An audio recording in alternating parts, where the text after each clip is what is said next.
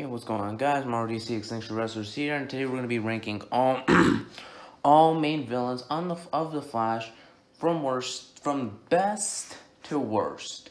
Now, as I said, best to worst, meaning the best is going to be at the top, and the worst is going to be in the end. So let's get started.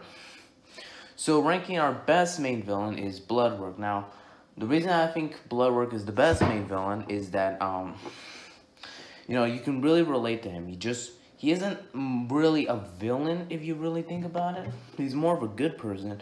He just wants to defeat cancer. Just the ways he does it makes him a villain. Which in my opinion makes him pretty relatable. Boom. I also like the CGI. I think the one thing I love is just the motivations he had. And the fact that he nearly tried to break Barry made him a better villain than a lot of people think. As he kind of did broke Barry, which in my opinion made him really relatable. I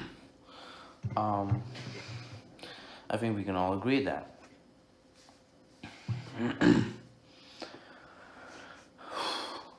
Bloodwork also had the best character growth, as he kind of had the same motivations as Barry Allen, just in a different sense.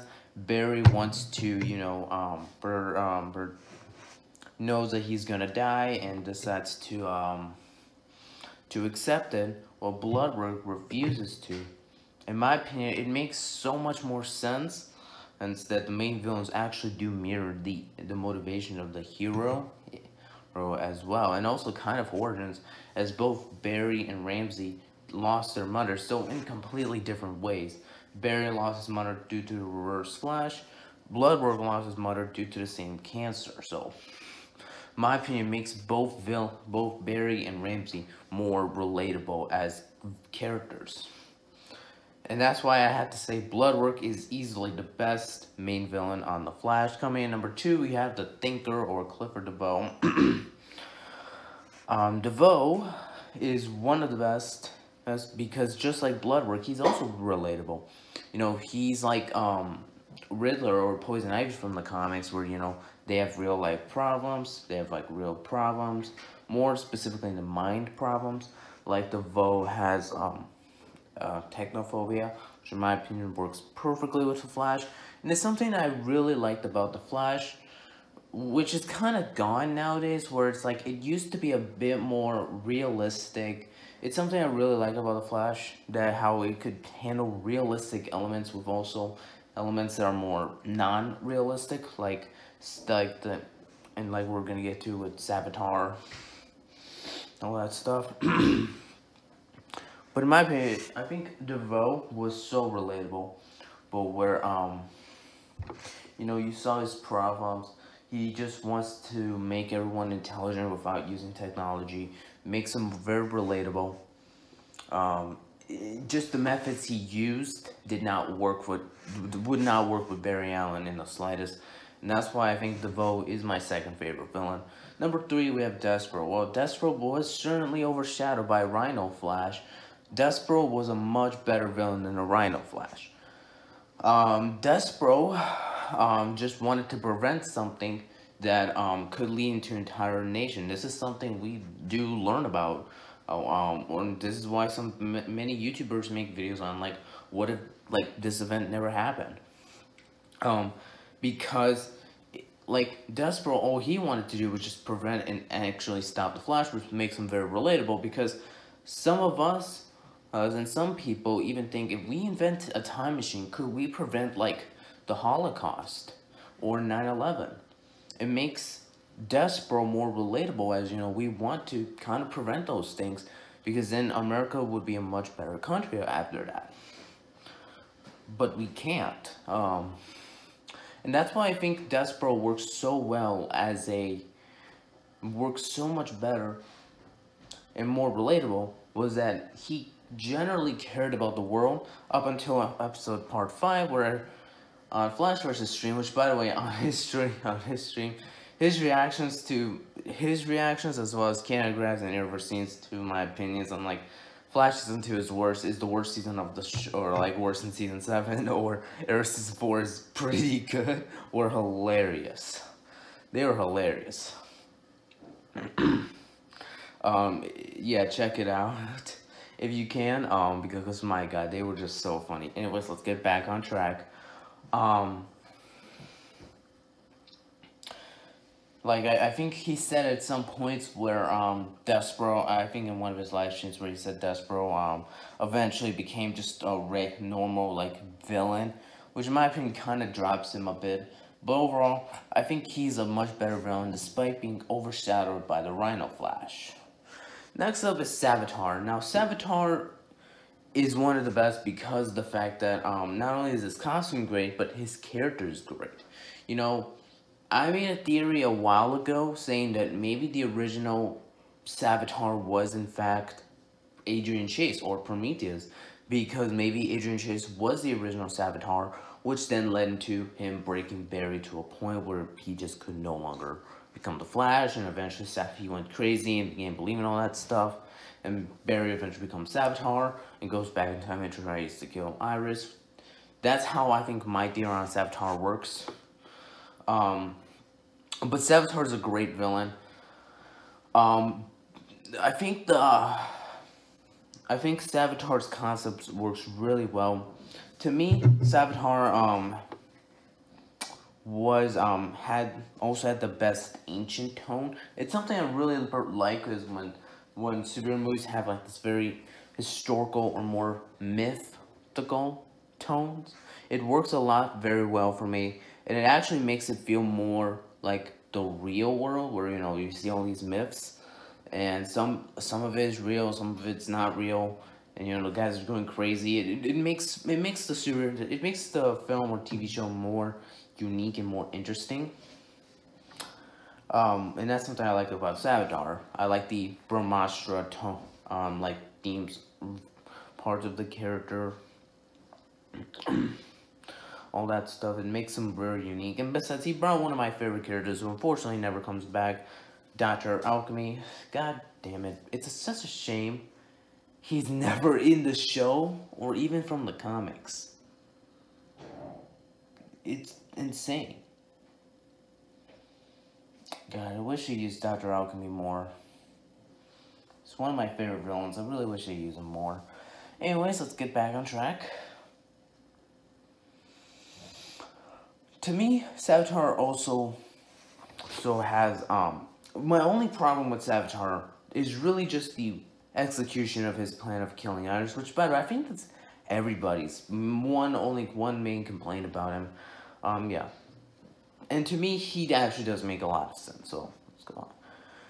Coming number 5, we have Cicada. Now, much like Bloodwork and, DeVoe, Cicada also was very relatable, because it's kind of like I said for my Despero, you never know, like, say this, like I said before with like Despero trying to prevent like the Flash, where I used real life events like 9/11 or Holocaust. You can also see in those how like someone could turn out after those events, and that's where I think Cicada kind of falls in, where Cicada like had a great motivation, I mean after his niece was put in a coma from metas, I think that works very well with me. I think it makes him more relatable, makes him feel like he actually knows he actually feels more like a good person than, say, Team Flash. Team Flash felt like horrible people compared to him, where, that's how he thought, where, he's trying to make the world a better place for not only himself, but others as well, and killing Metas was the best way to do that. In my opinion, worked so well.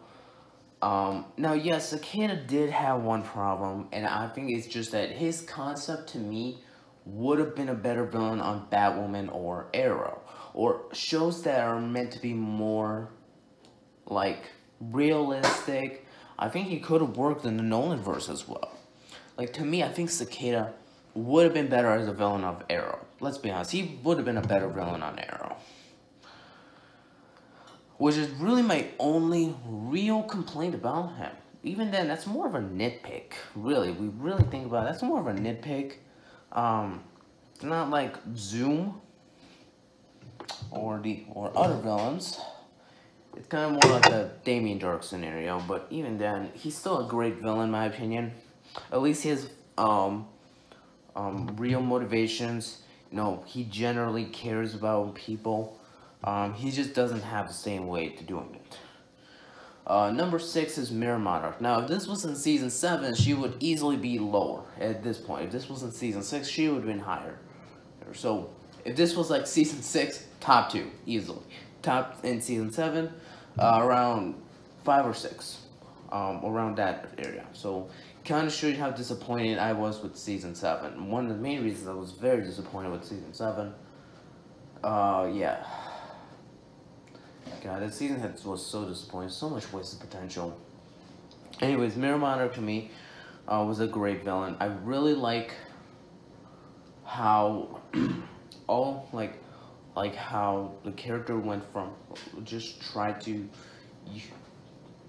get her company back, but realizing that all the horrible stuff it's been doing to others over the years, and her trying to prevent all those weapons from getting to the wrong hands, in my opinion, made her so relatable, and kind of remind you of like business owners who are gone for like so long, and like over time when they realize their company has been developing weapons, makes you actually relate to her so much. And this is something I think The Flash has been doing not that much lately. It's just making relatable villains.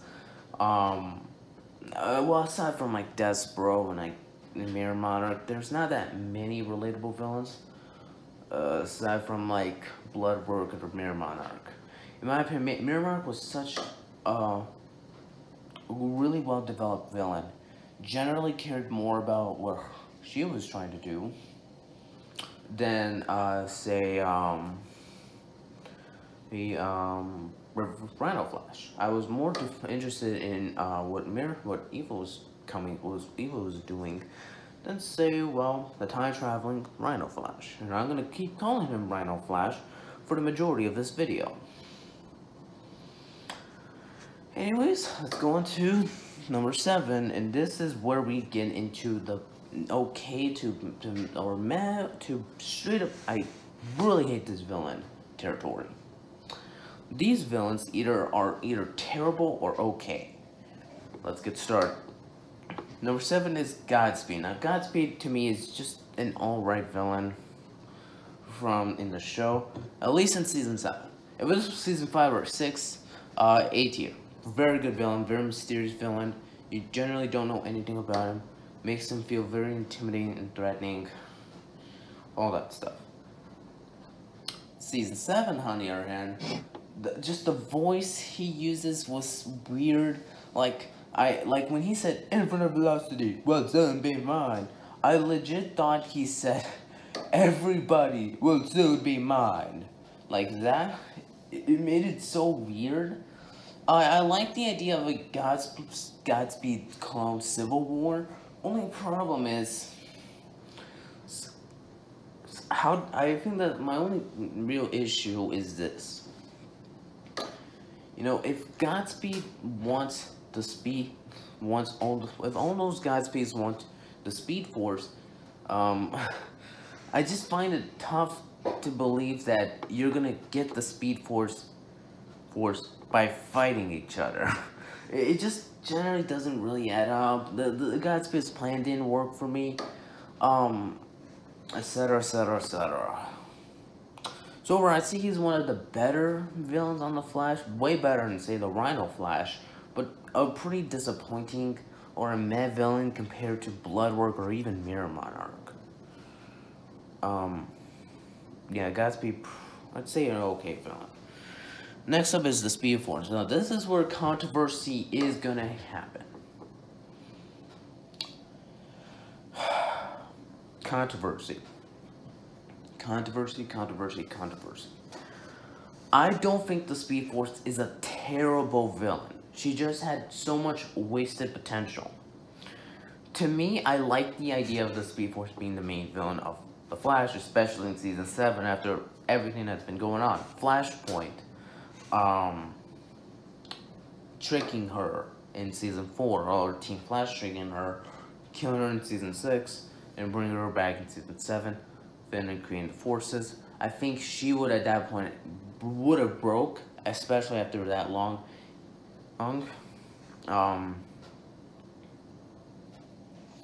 To me, it makes her at least somewhat relatable, but the problem is, it's just that they didn't focus on that. You know, she never mentioned, well, Barry, you created the Flashpoint universe not that long ago. Really, if you really think about it, like, you created Flashpoint in 2016. It's 2021, not that long ago. Or like her saying like, you remember killing me in Crisis, sis. All that stuff. It would have made her a very unique antagonist to the Flash, saying that Barry has to now remember all those events that he's created, like Flashpoint. I think that part, I would have loved the show, the season, and the character of the Speed Force a lot more. But apart from that, that is the part I think I hated about the Speed Force. She wasn't much of a threat, or even felt like a villain. Like, the problem is, her reveal is like in like very late.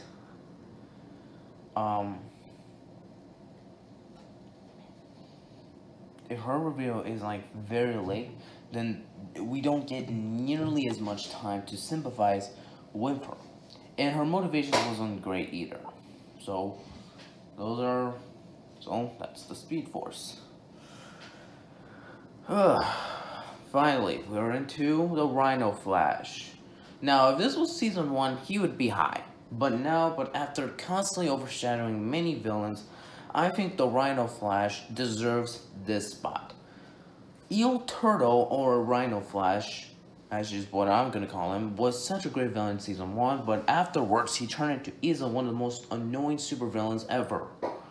Season 2, I liked the episode where he brought back, but when you bring him back one more time, especially in something that doesn't make sense, yeah, so it's no wonder season 2 is the worst season on the Flash.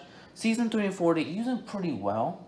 Season 5, I did not like him in the slightest. Overshadowing Cicada was such a terrible idea. To me, Cicada was a more interesting villain than the Rhino Flash. To me, Cicada works far better than Rhino Flash. And to me, yeah. In season 6 and 7, they also handle Rhino Flash very well. Just mentioning him, or in season 6, at least trying to explain why the Rhino Flash keeps on coming back, and through the negative Speed Force, which isn't technically a Speed Force, but more of a time thing or paradox thing, etc. That makes sense to me. Or how realistically he is now just energy, but when he takes the mind of people, he will look like the person. It makes sense to me. In season 7, it also did. Just use her for like, what, 5 minutes at best? Yeah. But it's for season 8 where I pretty much just drop it. Sorry, no. In season 8, the fact that now Armageddon was technically started by Rhino Flash made me hate Rhino Flash, because now he's just so overused. At this point, he's overshadowed 2 main villains. He's caused more problems. It just doesn't add anything. It just makes him feel like he's the one villain everybody needs to come towards. I really hate when they use him all the time now. Not to mention on Legends, he sucked on Legends. He was so bad on Legends, even worse than he was on The Flash. So anyways, guys, that's my ranking of all main villains of The Flash. Yes, I know I forgot one, but frankly, let's not talk about him, okay? And as always, I'll see you all next time. And this is actually the first video of 2022, so I'll see you all next time.